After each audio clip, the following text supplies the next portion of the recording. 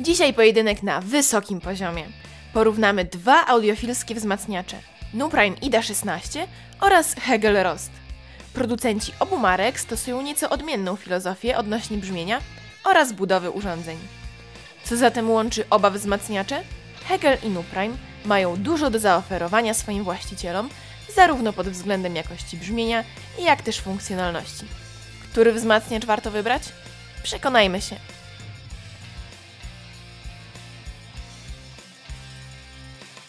NuPrime IDA-16 to urządzenie o charakterystycznym i niepowtarzalnym wyglądzie. Przednia ścianka wzmacniacza o finezyjnych kształtach posiada przyciski umożliwiające włączenie urządzenia, regulację głośności czy wybór źródła. Na pierwszy rzut oka wydaje się, że wzmacniacz nie posiada wyświetlacza, jednak po włączeniu go naszym oczom ukazują się diody informujące o poziomie głośności oraz aktywnym wejściu. Obudowa w całości wykonana jest z grubego aluminium. Hegel to norweski producent znany ze swojego minimalizmu w stosunku do wyglądu urządzeń. Tak też jest w przypadku modelu Rost. Na przedniej ściance nie znajdziemy żadnych przycisków. Do sterowania służą jedynie dwa pokrętła. Jedno do regulacji głośności, drugie do wyboru źródła. Po środku znajduje się wyświetlacz OLED. Ukazuje on tylko podstawowe informacje jak poziom natężenia dźwięku czy aktualnie używane wejście. Obudowę wykonano z materiału będącego połączeniem stali i aluminium. NuPrime IDA-16 to wzmacniacz pracujący w klasie D. Technika ta jest obecnie coraz bardziej popularna i decydują się na nią najwięksi producenci na rynku, w tym Pioneer, NAT czy Primary. Wzmacniacze pracujące w klasie D oferują bardzo wysoką sprawność, która przekracza 90%. Nie wydzielają przy tym dużo ciepła i zajmują stosunkowo niewiele miejsca. NuPrime IDA-16 osiąga imponującą moc 200 W na kanał przy obciążeniu zarówno 4, jak i 8 ohm. Warto wiedzieć, że NuPrime nie korzysta z gotowych układów. Autorska konstrukcja przedwzmacniacza i końcówki mocy wyeliminowała większość problemów tropiących pierwsze konstrukcje impulsowe, czyli szorstkość brzmienia i wysoki poziom zniekształceń. Hegel Rost w odróżnieniu od ID-16 pracuje w klasie AB. Jest to rozwiązanie często wykorzystywane we wzmacniaczach tranzystorowych. Poza swoimi niewątpliwymi zaletami, konstrukcje te posiadają jednak pewne wady. Sprawność wzmacniaczy pracujących w klasie AB jest mniejsza, a urządzenia wydzielają większą ilość ciepła. Cała architektura obwodów wzmacniacza pochodzi z modelu H80. Hegel zastosował w modelu Rost autorską technologię Sound Engine 2, która ma zapewnić znacznie niższy poziom zniekształceń. Hegel Rost osiąga moc 75 W przy obciążeniu 8 ohm. Producent nie podaje mocy przy obciążeniu 4 ohm.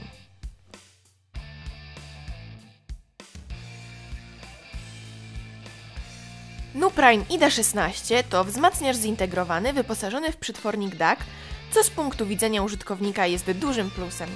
Dzięki temu nie musimy kupować oddzielnego urządzenia, które będzie odpowiedzialne jedynie za przetwarzanie sygnału cyfrowego. Użytkownik ma do dyspozycji dwa wejścia optyczne, dwa wejścia koaksjalne oraz USB typu B. Wzmacniacz posiada też wejście analogowe 2 razy RCA. Funkcjonalność urządzenia rozszerza złącze RS-232, które umożliwia wpięcie wzmacniacza do systemu Multiroom.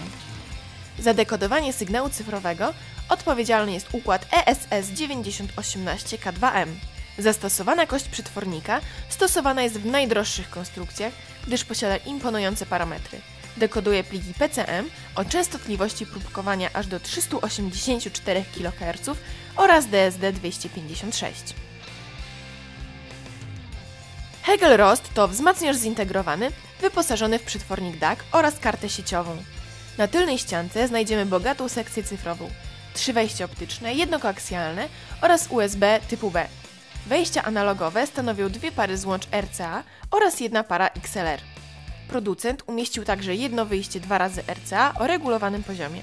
Oprócz tego znajdziemy wejście LAN, które jest niezbędne do sterowania muzyką.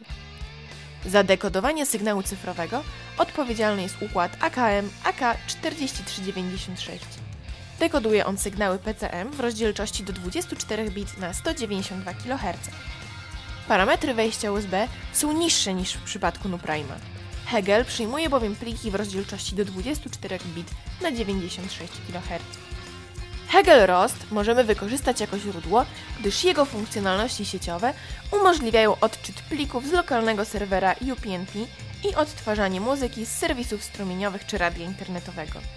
Wzmacniacz wyposażony jest też w AirPlay, co ucieszy posiadaczy urządzeń mobilnych z systemem iOS. Hegel nie posiada jednak dedykowanej aplikacji. Jest to spore utrudnienie, gdyż w przypadku późniejszych aktualizacji część dostępnych obecnie funkcji może przestać działać poprawnie lub całkowicie wygasnąć. IDA-16 to wzmacniacz, który swój potencjał brzmieniowy opiera na basie i średnich tonach. Potrafi w sposób wyrafinowany oddać najniższe rejestry utworu. Klarowna średnica i wysublimowane wysokie tony pokazują klasę urządzenia. Dźwięk jest żywy i barwny, ogromne wrażenie robi klarowność sceny dźwiękowej. Wszystko to sprawia, że po podłączeniu IDA-16 muzyki słucha się po prostu przyjemnie. Hegel Rost reprezentuje brzmienie nieco inne od IDA-16, odtwarzając dźwięk równy i chłodny. W niektórych utworach może dać o sobie znać niedostatek basu. Jak widać, NuPrime IDA-16 i Hegel Rost to wzmacniacze, które posiadają szereg różnic zarówno w budowie, brzmieniu, jak i funkcjonalności. Najmocniejszą stroną NuPrime'a okazało się brzmienie oraz rewelacyjny przetwornik DAC zdolny do dekodowania gęstych plików PCM oraz DSD. Warto pamiętać o imponującej mocy wyjściowej, która deklasuje rywala.